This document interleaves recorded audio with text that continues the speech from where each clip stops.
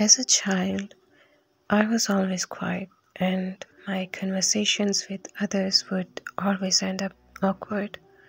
Because of that, I always preferred to be alone growing up, which probably explains my strange obsession with toys.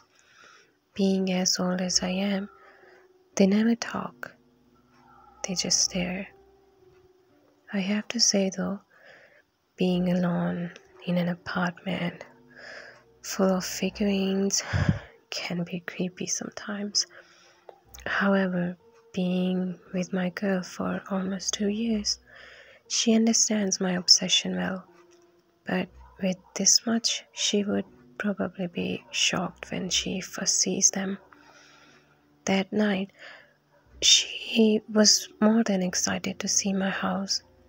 As we approached the door, she could barely contain her excitement, so without further delay, I swing the door open. "Make yourself at home," I say to her. It's kind of messy, but it's more comfortable than I. Her face was in shock, then absolute terror as she started to scream. I tried to calm her, but it just got worse. I was puzzled. Is she afraid of my toys? I understand it's a bit strange, but is it that horrifying?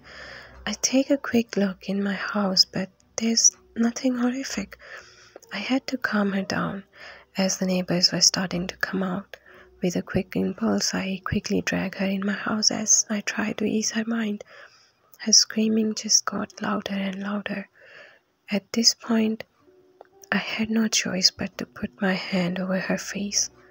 She watched me in terror with tears rolling down her face. I turned around and they were all staring at me as well. I'm alone again. I placed her doll on the top shelf above all the others I have dated.